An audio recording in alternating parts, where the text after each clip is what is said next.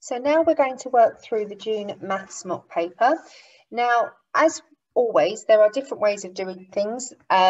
I will sometimes show you more than one method, but generally this will be the method that I feel is best. If you have another way of doing it, that's perfectly fine as well. You don't need to change necessarily. So looking at question one, so question one are your arithmetic questions. Now with these, to ensure accuracy, avoid the temptation to do them mentally.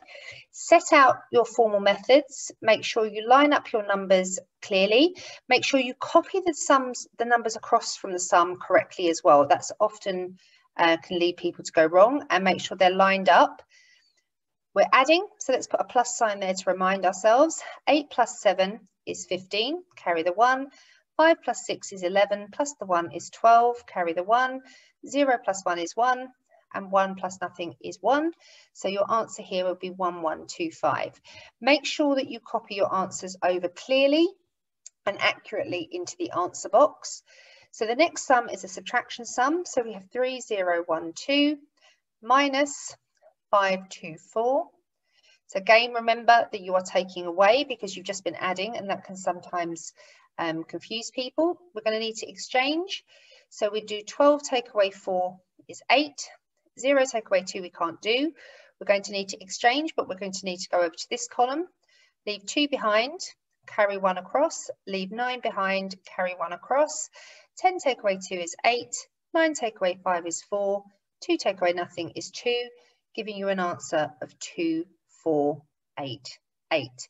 So again, make sure you copy over accurately, make sure your numbers are formed clearly as well. So here we have 399 divided by 7. So you can do this short division or long division method. I'll model both just in case you're unsure of which one to use. So to make sure you get them the right way around, as you say the sum, write the sum. So it's 399 divided by 7. 7 will not go into 3, carry the 3 across. 7 goes into 39 5 times with a remainder of 4, carry the 4 across. 7 goes into 49 7 times, giving you an answer of 57. Now, if you use long division, you would do the same thing. So 399 divided by 7. 7 will not go into 3. 7 will go into 39 5 times. 5 times 7 is 35. If you take that away from the 39, you're left with 4. Bring down the 9. 7 goes into 49 7 times. 7 times 7 is 49. Subtract 49, you're left with 0. So your sum has come to an end, and both methods will get you to the same answer. Moving on to question 2. So question in 2 largely involves fractions. Now, when it comes to subtracting fractions or mixed numbers, you need the fractions to have the same denominator. So the first thing to do is change the denominator. 1/5 and 7/10. Fifths, 5 will go into 10, so we can change 1/5 into tenths, and to go from 5 to 10 I've times by 2. So 1 times 2 is 2. So I have 2 tenths here and 7 tenths here. Because this fraction, the second fraction, is bigger than the first, I will need to get both of these into improper fractions. So to do that, we multiply the denominator by the whole number. So 4 times 10 is 40, plus 2 would be 42, and that will go over 10. And 2 times 10 is 20, plus the 7 is 27. So we're doing 42 tenths, take away 27 tenths. If you want to, you can do your 42 take away 27 here. So exchange, 12 take away 7 is 5, 3 take away 2 is 1. So we're left with 15 tenths would be your answer here, because we don't subtract the denominators, and 15 tenths would be equal to 1 and 5 tenths, and you could simplify that further to be 1.5.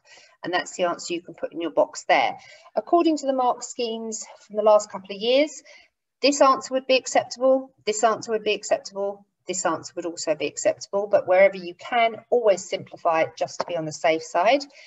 Now, when it comes to adding fractions, again, the denominators need to be the same. So 8 and 3 will both go into 24. So I'm going to create 2 new fractions over 24. To go from 8 to 24, I times by 3. So 7 times 3 is 21. And to go from 3 to 24, I times by 8. So 2 times 8 is 16. And if we add those together, we get 37 over 24. 24 will go into 37 once with a remainder of 13. So our answer here will be 1 and 13/24. 37/24 would also be an acceptable answer. Now with part C, 6 times something equals 2 and 5/8. So this is like algebra. We have a missing unknown number in here. So if we were to leave that by itself on that side of the equal sign, 2 and 5/8, I'm going to change this into an improper fraction. So 2 times 8 is 16, plus the 5 is 21. So we have 21 over 8. We're going to move times 6 across the equal sign to join the 2 and 5/8. Now, when something moves across the equal sign, it has to do the opposite. So the opposite of timesing by 6 would be dividing by 6. And I can make my whole number 6 into a fraction by putting it over 1. Now, the rule for dividing fractions is keep, change, flip. And I'm just going to change my pen colour. So we keep the first fraction, we change divide to its inverse, which is multiply, and we flip 6 over 1 upside down, so it becomes 1 over 6. And then we multiply the tops, multiply the bottoms, so 21 times 1 is 21, and 8 times 6 is 48. 21 and 48 can both be divided by 3 to give our answer of 7/16. Okay, this, again, according to the latest mark scheme, would be acceptable, but wherever possible, remember to simplify, and you can also write your answer in the box. Now for part D, this is addition with missing digits. So they've told you you must use the boxes, so your answers will go in the boxes here. This question is worth 1 mark, so all 3 numbers must be correct to get the 1 mark. So 5 plus something equals 1. Well, this can't be 1, so it must be 11. So we must have carried 1 across here, and 5 plus 6 will give us 11. 9 plus something plus 1 equals 2. Well, this must be 12. So I'm going to put this over here. So 9 plus 1 would be 10. So to get to 12, I would need to have a 2 here. And 7 plus 5 is 12. Plus the 1 we carried over would be 13. And then 1 plus 1 is 2, giving you 2,321. So for the 1 mark there, you would need to get all of these numbers, all of these missing numbers, correct in the spaces. On to question 3. So question 3 is all about indices and powers, and they often give you an example up the top. So 4 to the power of 3 means 4 times 4 times 4. Fill in the boxes to complete these sums. So 2 to the power of what would be 256. 2 to the power of 1 would be 2. 2 to the power of 2 would be 4. And if you do it like this, you're being methodical, and you'll be able to keep track of how many 2's you've used. 2 to the power of 3 is 8, and keep going and keep writing your total above so you know where you're at. 2 to the power of 2 there is 64, times 2 would be 128, times 2 would be 256. So you have used 1, 2, 3, 4, 5, 6, 7, 8. You have multiplied 2 by itself 8 times to get to 256. So your answer there would be 8. Now 3 to the power of something divided by 9 equals 9. So again, we have a missing number here. So if we leave 3 to the power of something over here, it's going to equal 9. And we're going to bring divide by 9 across the equal sign to join the other 9. Now when it moves across, it has to do the opposite. So the opposite of dividing by 9 is timesing by 9. So 3 to the power of something equals 81. So we can now work out how many times. So 3 to the power of 1 is 3. Times 3 would be 9. Times 3 would be 27. Times 3 would be 81. So 1, 2, 3, 4. This is 3 to the power of 4. So we can put our 4 here.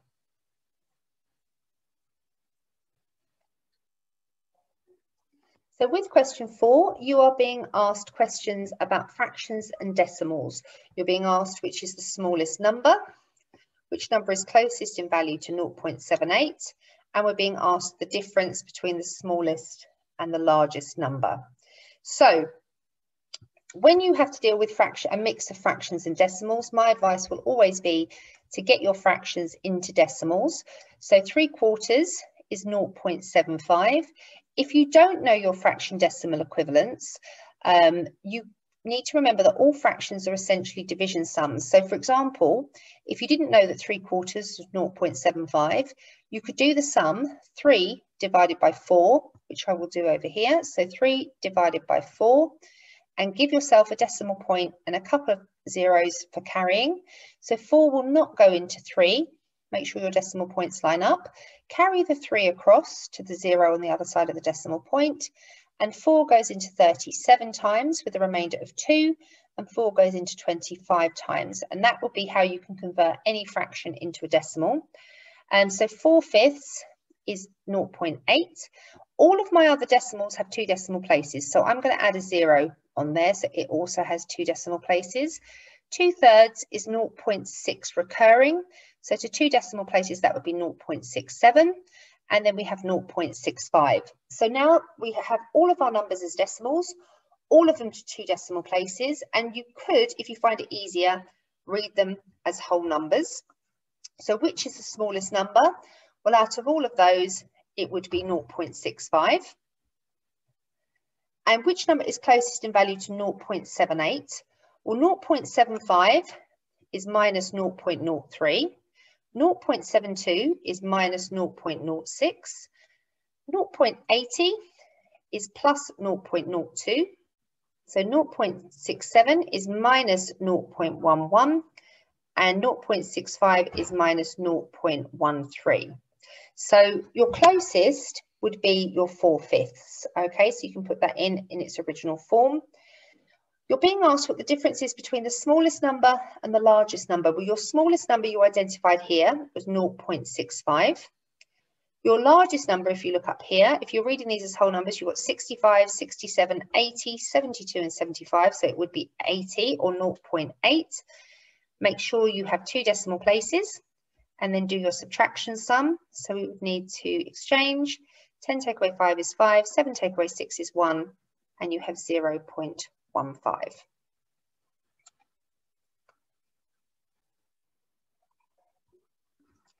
So on to question 5. Here you've been asked, what is the sum of 45 millimeters, 35 centimeters, 0.25 meters and 0.015 kilometers? They've asked for your answer in centimeters. So before you do the sum, convert everything into centimeters. So there are 10 millimeters in a centimetre, so 45 millimetres will become 4.5 centimetres. This is already in centimetres, 35 centimetres.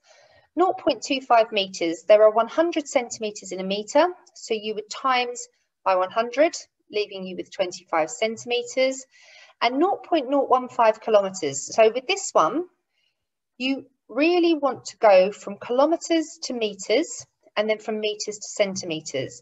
Now there are 1,000 metres in a kilometre, so you would times by 1,000, so that would give you 15. Now 15 metres, to get that into centimetres, you times by 100, so you're going to move that decimal point forward 2 more places, and you will be left with 1,500 centimetres. And now you can add them all together. So 35 and 25 is 60, plus the 4.5 would be 64.5. I should bring that in there as well, and add that to 1,500 and you have 1564.5 centimetres. Now question 5b, a rectangular tile has a width of 30 centimetres and a length of 50 centimetres. What is its area in metres squared? You've been asked for an answer in metres squared, so before doing the sum you're going to convert your centimetre lengths into metres. So there are 100 centimetres in a metre, so 30 centimetres would need to be divided by 100 to give you 0.3 metres, and 50 centimetres will become 0.5 metres. And for area, your formula, the area of a rectangle is length times width. So we're going to be doing 0.3 times 0.5. When multiplying decimals, get rid of the decimal points and do a regular sum, so 3 times 5 equals 15. We have 2 decimal places in our sum, so we would need 2 decimal places in our answer, so we put our decimal point there and a 0 in front, and the area of one of those tiles would be 0.15 metres squared. Now here, part C, you're being asked what would the total area of 1,500 of these 30 centimetre by 50 centimetre tiles be? And your answer is in metres squared. Well, we know the area of 1 square metre, or 1 tile rather. We know the area of 1 tile is 0.15 metres squared. So we would need to times that by 1,500. So again, the sum you're doing is 0.15 times 1,500. So we can do that as 1,500 times 15. And we would need 2 decimal places in our answer because we had 2 decimal places in our sum. So 5 times 0 is 0, 5 times 0 is 0, 5 times 5 is 25, 5 times 1 is 5, plus the 2 is 7. And then we're going to times by 10, so we put our 0 placeholder in here. 1 times 0 is 0, 1 times 0 is 0, 1 times 5 is 5, 1 times 1 is 1. Add these up, so we have 0, 0, 5, 12, carry the 1, 2. But we need 2 decimal places in our answer, so 1, 2, decimal point will go in there, giving us 225 square metres. On to question 6. Here we were told a baker is selling the following items at these prices. So 4 bread rolls for £1.50, sausage rolls are 49p each, 6 cupcakes for £4, and 8 donuts for £3. What will it cost to buy 12 bread rolls, 24 cupcakes, and 40 donuts? So let's work out the bread rolls first of all. The bread rolls come in packs of 4. 4 goes into 12 3 times, so we need to do 3 times £1.50, which gives me £4.50 for the bread rolls. 24 cupcakes. The cupcakes come in boxes of 6. 6 goes into 24 4 times, so we're going to do 4 times £4, which will give me £16. And 40 donuts. Donuts come in boxes of 8. 40 divided by 8 is 5, so we need to buy 5 boxes at £3, so 5 times 3 equals 15. So £15 there.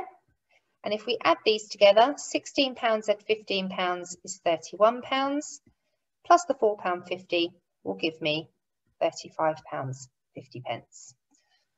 Which is the most expensive item if I want to buy 24 of each item? So bread rolls come in packs of 4. 4 goes into 24 6 times. So we would need to do 6 times £1.50, which would give us £9.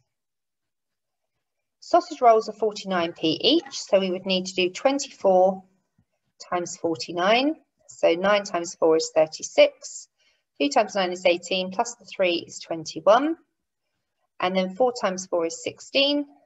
4 times 2 is 8.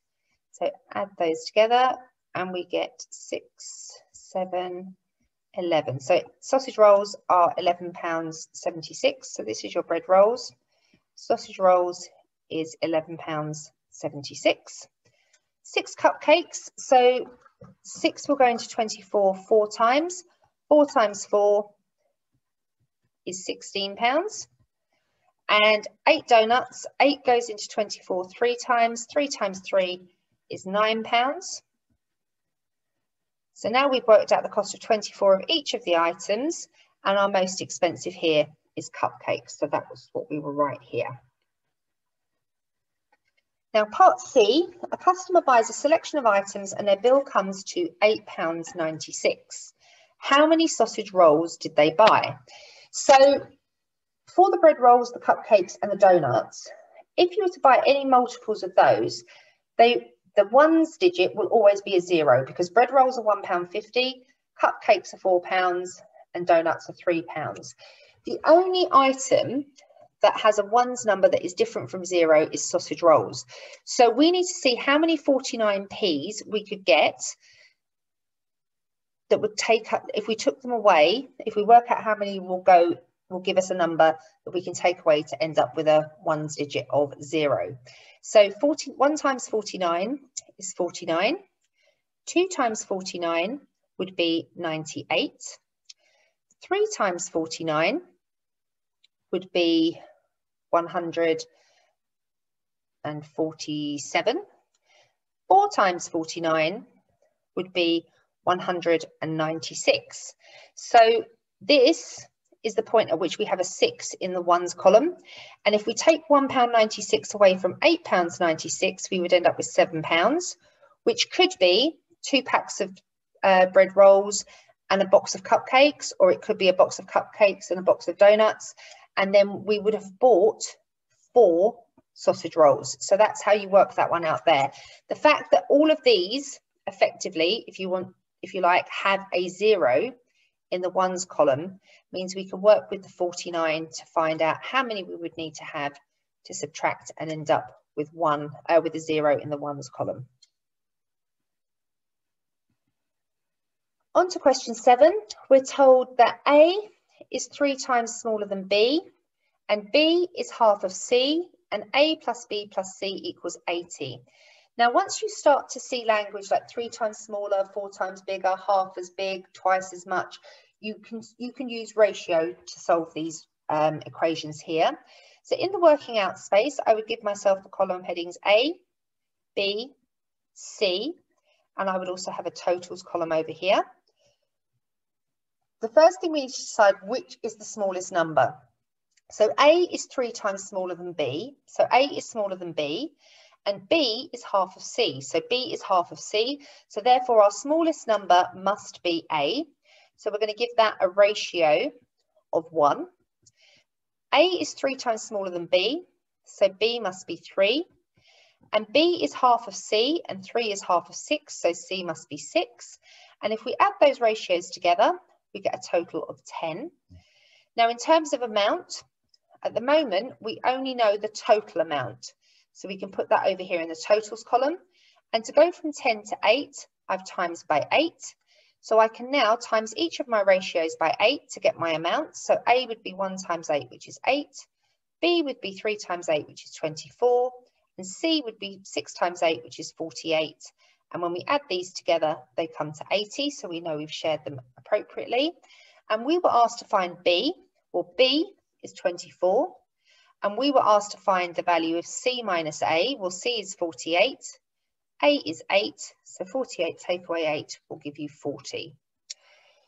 In question 8, you're asked to find numbers X and Y. And you're told they add up to 78. And X is 14 more than Y. So to start with, write this out as a sum. So X plus Y equals 78. If they didn't have this difference of 14, they would be the same. So if we subtract the difference of 14, we end up with 64, at which point X and Y would be equal. So if we halve 64, X would be 32 and Y would also be 32. But we were told that X is 14 more than Y. So if we add the difference of 14 back onto X's value, X ends up being 46 and Y is 32. And 46 plus 32 equals 78. Okay, so on question 9, you're told that ABCD is a straight line drawn on a graph. The coordinates of B and C are shown. Complete the coordinates of A and D. Now, this drawing is not to scale, so therefore don't try to put any labels on the coordinates. The only thing, that it's worth labeling is where the X and Y axes meet, this value would be 0. Okay, so this would be 0 here. Now, you're looking for a pattern in the X coordinates. So we have 0, 3, and 9. So this tells me, my first assumption here is we're going up in 3s, but there's a coordinate missing. So I'm going to put 1 in here. So that's 6. And if we look here, we've got on the Y coordinate, let me just do this in a different colour. We have 4, 6. Therefore, I would assume that this here would be 8, and therefore this here would be 10. So that's got me my first mark because I've worked that one out there. Now, when I come down to point A is sitting on the x-axis, which means that it must have a y coordinate of 0 because it has not travelled up the y-axis at all. So therefore, I know I've got 0 here. And if I look at my pattern here, I'm going 10, 8, 6, 4, 0. So there must be a coordinate with 2 in there already. Going back to my x coordinate, I'm going 9, 6, 3, 0. So I'm taking away 3 each time. So my next coordinate, my x coordinate would be -3. And therefore, if I'm going down to here, this is going to be -6. So this is how I would get my answer to A. So A has an x coordinate of -6 and a y coordinate of 0. And you would get 1 mark for each of those that you got correct. Coming on to question 10, this type of question here has the potential to waste a lot of time, particularly if you're not familiar with dealing with time calculations and time differences. If you're not confident with something like this question is worth leaving. Remember, each question is worth 1 mark and coming back to it if you have time. This also would benefit from you highlighting the key information in the question. So the total flying time from London to Tokyo via Frankfurt is 16 hours. The flight from London to Frankfurt is 10% of the flying time. The flight leaves London at 15:45. If Frankfurt is 1 hour ahead of London time, find in local time the arrival time in Frankfurt. Give your answer in 24-hour clock format. So the first thing to look at here is your total flying time. Now, there are a couple of ways of doing this, and I'll show you 2. So total flying time equals 16 hours. You know that London to Frankfurt is 10% of the total flying time. So 10% of 16 hours would be equal to 1.6 hours. Now, you need to be careful with decimals and time. 1.6 hours is 1 hour and 6/10 of an hour.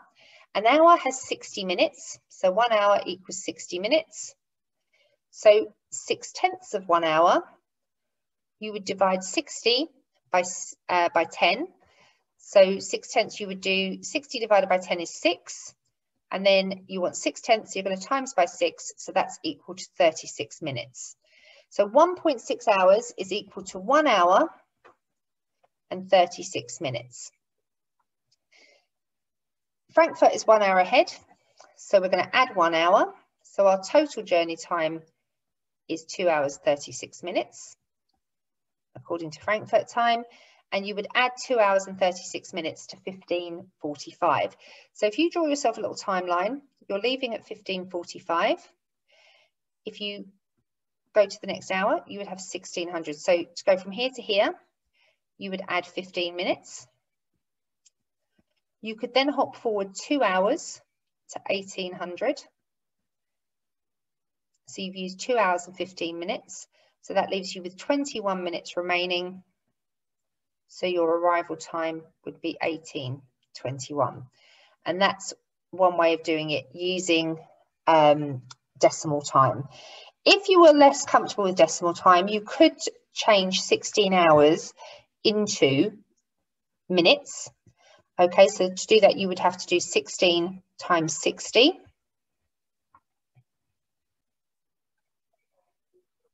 Which is equal to 960 minutes. 10% of 960 would equal 96 minutes. And that would give you 1 hour and 36 minutes. So you could get to the same place as we got to here, and then you'd need to factor in your 1 hour time difference as well, and you would get to the same place. So if you're not comfortable with decimal time, convert your hours into minutes and then find your percentage of the minutes and then convert back into hours. Now for part B, you're told a stopover in Frankfurt is 2.5 hours and Tokyo is 8 hours ahead of London time. Find in local time the arrival time in Tokyo and give your answer in 12-hour clock format. So our total flying time was 16 hours. We had a 2.5 hour stopover in Frankfurt and Tokyo is 8 hours ahead. So if we add all those together, we have 26.5 hours we need to add on to our departure time. Now 24 hours is 1 day, so that would take us straight back to 15:45 the next day. And that leaves us with 2.5 hours to add on to 15:45. And again, you could draw yourself a little timeline. So to 1600 would be 15 minutes. we've then got 2 hours to add on, which would take us to 1800 hours. And then we have 15 minutes remaining of the 2.5 hours, which will take us to 18:15. So this is 24-hour clock. 18:15 would be 6:15 p.m. and the p.m. must be there because it's 12-hour clock format. On to question 11. Here you've been told a whole number A has been rounded to the nearest 100 to give 500, and another whole number B has been rounded to the nearest 1,000 to give 3,000. So this is all about boundaries. So before you start to answer the question, you really want to get your smallest possible value and highest possible value for A. So it's been rounded to 500. The smallest possible value that could have been rounded up would be 450. And the highest possible value would have been 549. And for B, your number has been rounded to 3,000 to the nearest 1,000. Your smallest possible value would be 2,500. And your largest possible value would be 3,499. So basically the gap between your biggest and smallest value when rounding to 100 is 99. And the gap between your smallest and largest when rounding to 1,000 is 999. So now you've got your smallest and largest values, answering the questions becomes easier. What is the largest possible value of A? Well, it will be 549.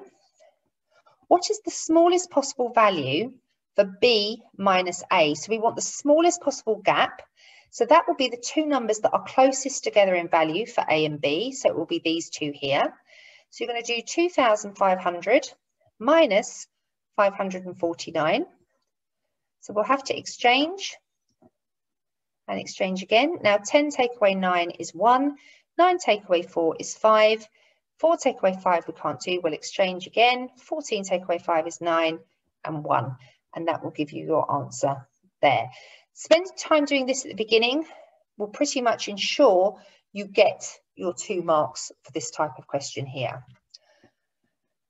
On to question 12, this involves pie charts. So with pie charts, you need to remember that pie charts have 360 degrees in them. Your answers will require you to give either an amount, a fraction, a percentage, or an angle. Okay, they will be what you are working on. And if you have some of the information, you can move between those quite easily. We've got 2 pie charts, one for Isaac and one for Charlotte. And we were told they both spent £100. So how much money did Isaac spend on travel? Well, Isaac's travel sector has a right angle, and a right angle is equal to 90 degrees, and 90 degrees is equal to a quarter.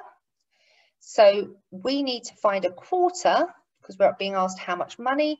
A quarter of £100 would be £25. So that's our answer there. So for question 12B, you've been asked what percentage of her money did Charlotte spend on shoes? So looking at Charlotte's pie chart, the shoe sector, we have 108 degrees. So we can make that into a fraction out of the total number of degrees, 360. And we can simplify that. 108 can be divided by 9, so that would give us 12. And 360 divided by 9 would give us 40. And 12 and 40 can both be divided by 4 to give us 3 and 10. So 3/10 percentage, remember, is out of 100. So we need to make an equivalent fraction out of 100. To go from 10 to 100, we times by 10. So 3 times 10 is 30, and that will give us a total of 30%. Now part C is asking what fraction of his money does Isaac spend on stationery? And we need to give the answer in its simplest term. So if we go to Isaac's pie chart here, stationery, we don't currently know the degrees. Now here we have a straight line, and there are 180 degrees in a straight line. This is a 90-degree right angle. We have 54 here, and 90 plus 54 is 144 degrees. And if we take that away from 180, we would have 36 degrees. and 36 degrees out of 360 degrees in total will give us a fraction of 1/10. So that would be your answer here. For part D, you're being asked what is the angle of the snack sector for Charlotte's pie chart. Now, looking at snacks here, we have all of the angles for all the other sectors apart from snacks. So if we add those together, so 90 plus 140 plus 45 would be 135. We then have 36 and 54, which will add up to 90. We have 108 for the shoes sector, and if we add those together, we will get 333 degrees. And if we subtract that from 360, minus 333 would give us 27. So that would be our angle size, 27 degrees. And then the final question is asking how much more money does Charlotte spend on presents than Isaac? So looking at here, Charlotte spends, her present sector has a 90-degree angle. So Charlotte spends a quarter of her money, which is equal to £25. So that's for Charlotte. Now Isaac has, for presents, Isaac's sector is 54 degrees. So that would be 54 out of 360. I'm going to divide both of those by 9 to give me 6 over 40. And I can divide that again to give me 3 over 20. Now, Isaac has a total of £100, so I can create an equivalent fraction with 100 at the bottom. So to go from 20 to 100, I'm timesing by 5, and 3 times 5 would give me 15. So he spent £15 of his £100 on presents. So Isaac spent £15, Charlotte spent 25. So 25 minus 15 gives me £10. So with these pie chart questions, you can use the angles and the total amounts to work into percentages and degree missing angles and amounts, all of that kind of thing. So you're moving from one thing to the other all the time. On to question 13. You've been asked to calculate two sums here. So 2.5 times 1,000. So if we're timesing by 1,000, we can move that decimal point forward 3 places, and we would put our placeholder zeros in here. So this one comes to 2,500. And 1.36 times by 10,000, we have 4 zeros. So we're going to move that decimal point forward 4 places. And if we put our 2 zeros in there, we would have 13,600. And then we just need to add them together. So 13,600, add 2,500, 0, 0, 11, 6, 1, giving us 16,100. Down here, we need to remember the rules of BIDMAS. So we need to do any brackets first. So 32 divided by 3 would be 44. So we've done our brackets. We're now going to do our indices. So 12 squared is 144. We have no division. We have multiplication here. 3 times 5 is 15. And we can put our signs back in. So we've got subtract and we've got add. Now, addition and subtraction, you have to do them in the order that they appear in the sum. So 144 take away 44 would be 100, plus 15 gives us our answer of 115. So with these BIDMAS questions, just be methodical, go through, do every bit in the order that it's supposed to be done in. This one here, this is a non-VR question. So this will depend very much on your visualization skills. So you're told below the cube is made up of 64 2 centimetre by 2 centimetre by 2 centimetre individual cubes. Because these are cubes, obviously length, height and width will all be 2 centimetres. The first thing you're being asked is what is the volume of the cube above? So your formula for volume is length times height times width. And each of these edges here are 2 centimetres and you've got 4 of them. So 2 times 4 is 8. So we've got 8 by 8 by 8. So 8 times 8 is 64, and 64 times 8 will be 512. So that would be the volume of your cube. Now, how many of the individual cubes have no faces visible? So everything on the outside will obviously have at least one face visible. So we're looking for basically the core of the cube. Now, it will basically be what is underneath this top row and inside this front row here. So basically, if you can imagine, it's going to be these 4 cubes here that won't be visible, but in this row and in this row. So you're going to have 2 rows of 4 cubes, which means you have a total of 8 cubes with no sides visible or no faces visible. And for part C, you're being asked what is the difference between the number of individual cubes that have 3 faces visible and those that have 2 faces visible. So again, try and be methodical in your approach here. The cubes that will have 3 faces visible are the ones in the corner. So this one here, and you can see better on this one here, we've got 1, 2, 3 faces visible. So you have 4 corner cubes at the top, and you have 4 corner cubes at the bottom, all of which will have 3 faces visible. So 4 corner cubes at the top, 4 corner cubes at the bottom, giving you a total of 8 cubes with 3 faces visible. Now, the cubes that have 2 faces visible would be these ones here. Okay, you can see we've got 2 faces visible here. So you're going to have 2 faces visible here and 2 faces visible here and 2 faces visible here. So in your top row, you have 8 cubes with 2 faces visible. It's going to be the same in the bottom. You're going to have 8 cubes with 2 faces visible.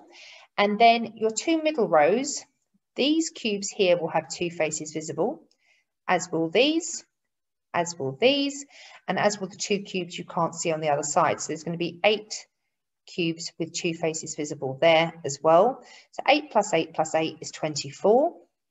You've been asked to find the difference between 24 and 8, so your answer will be 16. Question 15, this is all about decimal calculations. So here, the most important thing with adding and subtracting decimals is that you line up the decimal points. So 2.78 at 23.6, it would be 23.6, add 2.78, and you can add your placeholder 0 in there so that all of your columns line up. Put your add sign in to remind you what you're doing. 8, 6 plus 7 is 13, 3 plus 2 plus 1 is 6, and 2, giving you an answer of 26.38. Same with subtraction, make sure that your decimal points line up. So 5.2 minus 1.34. You will need your placeholder 0 in here. Now 0 take 4 you can't do, so exchange. 10 take away 4 is 6. 1 take away 3 you can't do, so exchange to give you 11 take away 3, which is 8. 4 take away 1 is 3, and that will give you your answer here. Now, when it comes to multiplying decimals, I will always recommend that you get rid of the decimal points. So this sum will become 18 times 3, but we have 2 decimal places in our sum, so we will need 2 decimal places in our answer. 3 8s are 24, 3 times 1 is 3, plus the 2 is 5, and we need 2 decimal places, so 1, 2, decimal point goes in there, giving us an answer of 0.54. Remember, when you multiply by a number less than 1, your answer will get smaller rather than bigger. And when it comes to dividing by a decimal, don't do it. Multiply out by either 10, 100 or 1,000 to make it a whole number. So 0.6, we want to move that decimal place forward 1 space. So we're going to times by 10 to give us 6. And we must times by 10 on this side as well to give us 516. And our new sum is 516 divided by 6. 6 will not go into 5. 6 goes into 51 8 times, carry 3. And 6 goes into 36 6 times, giving you an answer of 86. Because you multiply both sides out by the same factor, the answer to 516 divided by 6 is the same as the answer to 51.6 divided by 0.6. So there's no need to adjust your answer at the end. And it helps to be aware that if you're dividing by a number less than 1, your answer will be bigger than what you started with as well. So moving on to question 16. These questions here all involve mean or reverse mean. and we'll work through part A is probably the most straightforward. Again, highlight your key information so that you can keep track of what you're doing. 8 Alsatian dogs have a total weight of 300 kilograms. Find their average mean weight. So to find the average or the mean, we add everything together and divide by how many there are.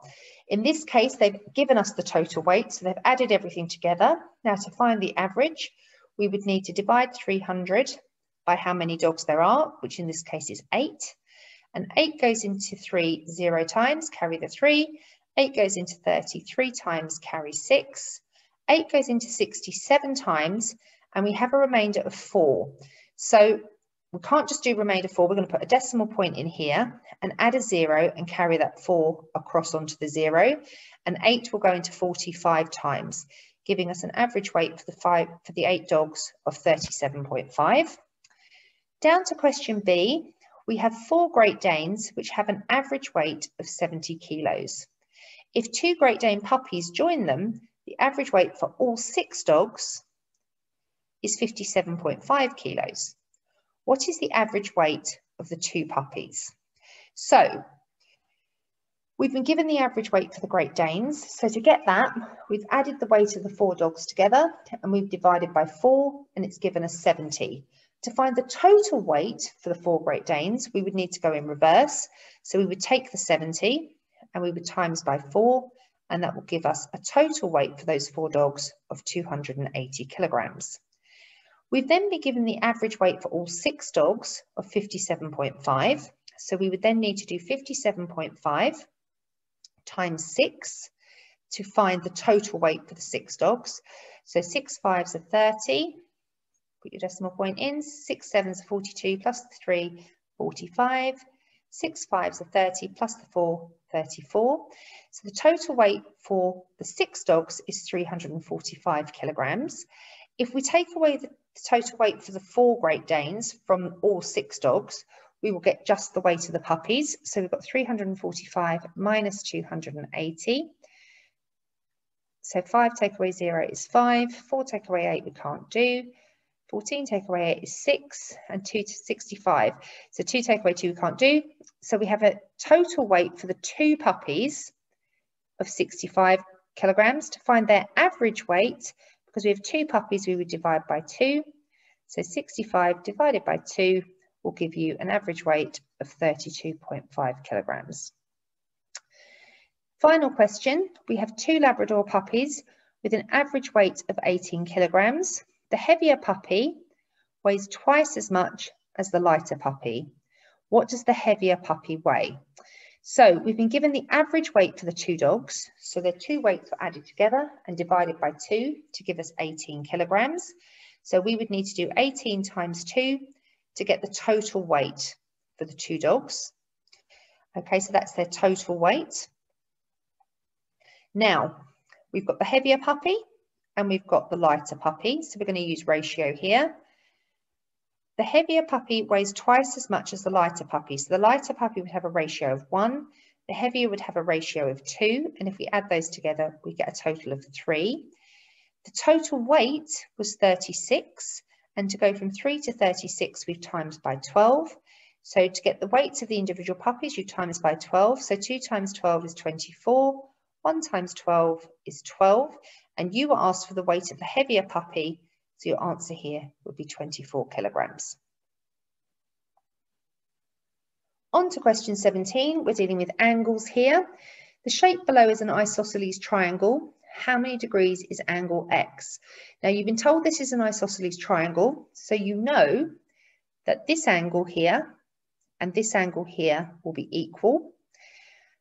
Also, opposite angles are equal, so this angle here will be 130 degrees. And 130 plus 130 is 260. And if we were to fill these in, this would be a complete rotation. So there would be 360. So 360 minus 260 will leave you with 100 degrees, which has to be divided equally between these two, giving you angles of 50 degrees and 50 degrees. Now the total angles in a triangle add up to 180. So if we take that 50 degrees off, we would have 130 degrees, which needs to be shared equally between those 2 angles, which would give us an angle size of 65 degrees for angle X. And here we have a regular hexagon. So the fact it's a regular hexagon means all of its sides and all of its angles are equal. And the dot marks the center. How many degrees in angle A? Now, if we were to continue angle A around, this would be a full rotation, which would be 360 degrees. As this is a regular hexagon, we could split this into 6 equal triangles. And each of these angles here around the center would be the same size. And because we're going around the center, we have a total number of degrees of 360. So we would do 360 divided by 6, which would give us 60 degrees for one of these pieces, would be 60 degrees. And in this angle, we have 1, 2, 3, 4 pieces. So it would be 60 times 4, which equals 240 degrees. On to question 18. This time we've been told the perimeter of a triangle is 95 centimetres and we've been asked to find X. Now currently around the outside of this triangle we have one X here, another X here and another X here. So write an equation for this. We have 3 lots of X. We are adding 12, taking away 6 and adding 32. So if we do 12 add 32 we'd get 44, take away 6 would leave us with 38. So we're adding 38 and that equals 95. We would then try to find X. We're going to leave X on its own and we're going to have 95 take away 38, which would leave us with 57.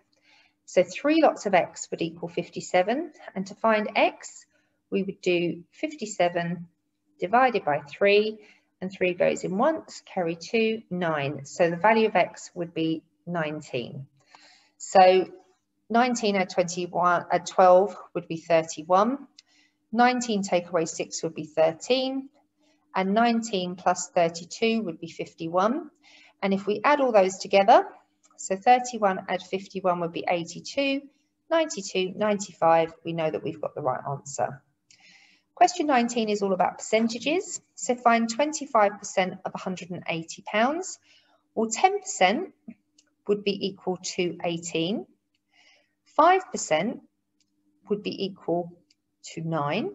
So you can do this. There's lots of different ways of doing this, but you could do to find 30%, you could do 18 times 3, which would equal 54, plus 9 will give you 63.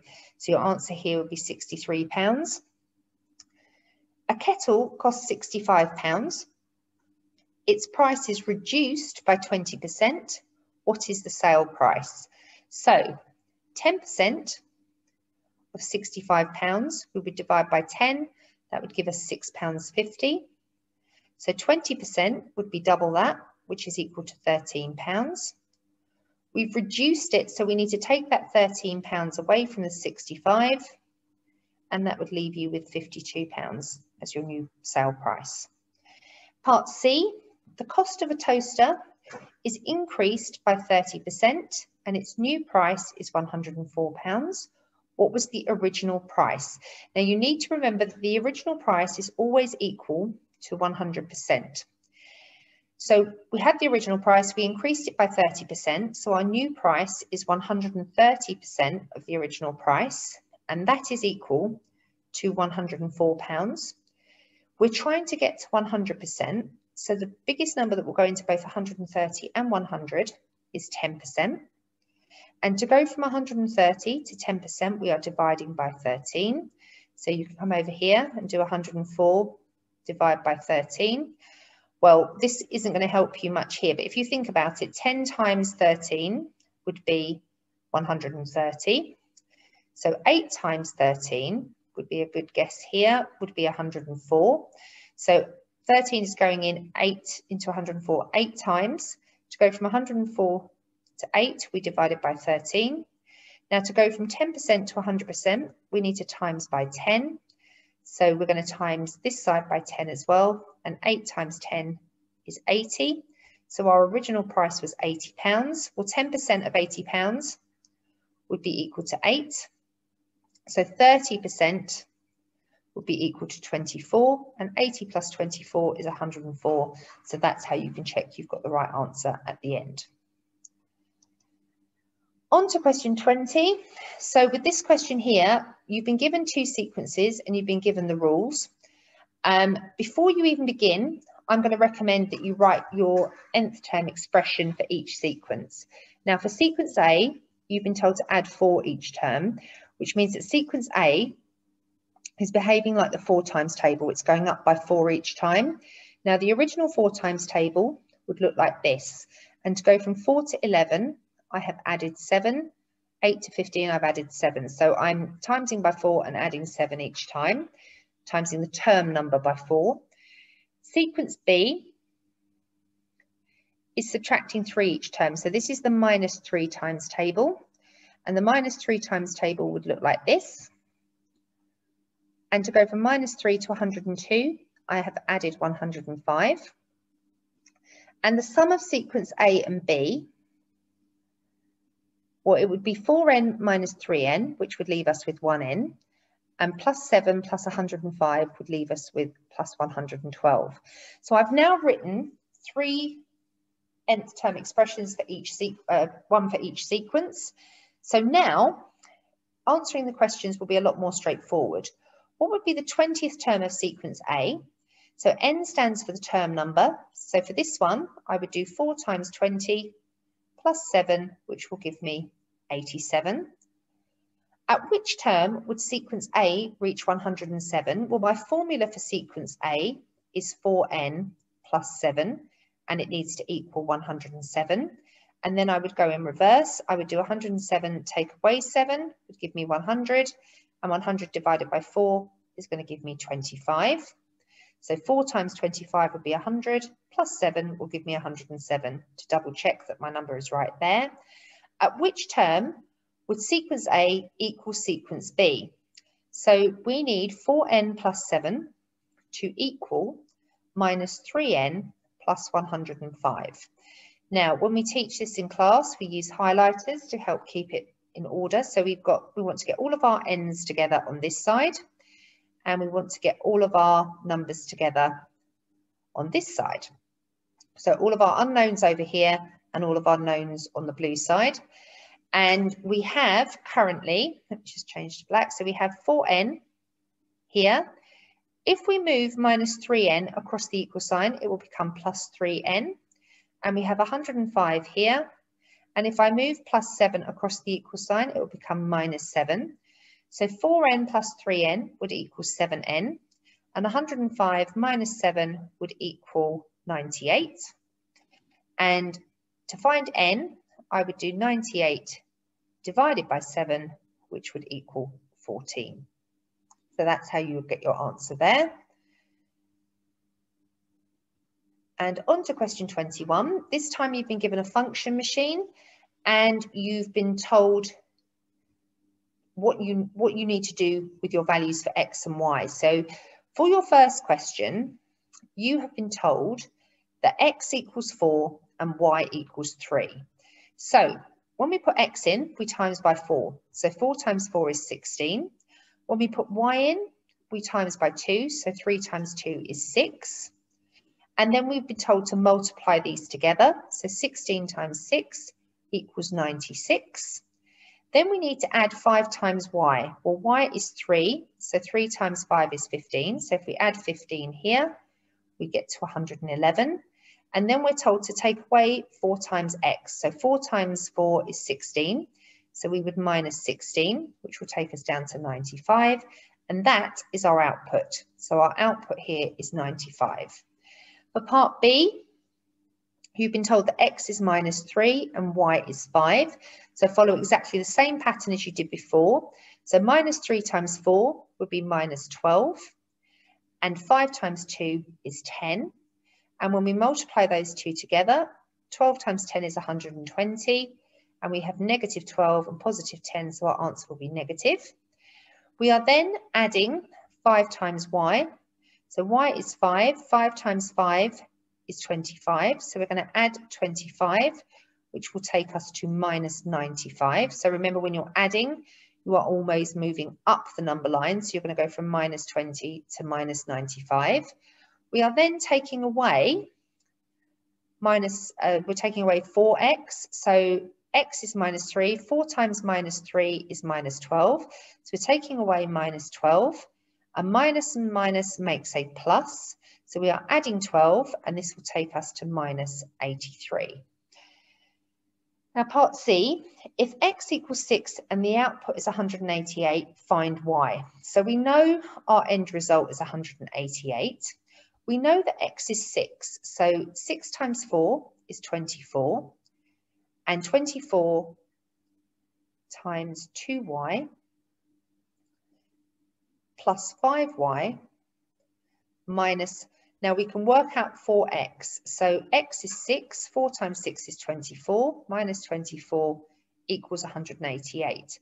So if we go backwards, we would add 24 to 188, which would give us 212. 24 times something plus something equals 212. So 24 times table, or 24 times 10 would be 240, which is too much. 24 times 9 would be 216, which again is too much. And 24 times 8 would be 192. So we've got 292. So it's looking likely that we're doing 24 times 8. So 2y would have to be equal to 8. So therefore, y would have to equal 8 divided by 2. Y would have to equal 4. Let's just check if that works. So if we do 24 times 8, we get 192. Plus 5 times 4 plus 20 to give me 212. Take away 24 will give me 188. So therefore, y must be 4. Okay, so that's how you would work out that one there. And on to the last question, question 22. At the supermarket, 2 bottles of milk, 3 cans of soda cost £3.90. 2 milk and 3 soda cost £3.90. At the mini market, milk costs the same as the supermarket, but the cans of soda cost 20% more. 2 bottles of milk, 3 cans of soda cost £4.20. Find the price of the milk and the price of 1 can of soda in the mini market. Okay, so in the supermarket, make this into an equation. We've got 2m plus 3s equals 390. And in the mini market, we have 2 milk plus 3 sodas equaling 420 pence. The difference between these two is 30p, and that is equal to 20% more on the cans of soda. Now there are 3 cans of soda, so each can of soda must cost 10p more in the mini market, so it costs 10p more, and that is equal to 20%, that 10p is equal to 20% of the total price. To get to 100%, we would need to times by 5, and 10 times 5 is 50p. So each can of soda in the supermarket must cost 50p, and each can of soda in the mini market must cost 60p. So 3 times 60 is £1.80. And we're going to work on the mini market because that's where they want to know the price from. So if we do £4.20 minus the £1.80 that the 3 cans of soda cost, that will give us 240 pence. And we can divide that by 2 to get the price of a bottle of milk. So the milk will be 120p, or 240p in total, 120p each, and the soda cans here are 60p. So a can of soda costs 60p, and a bottle of milk costs 120p, or £1.20. You can do it either way. And I hope you found that useful.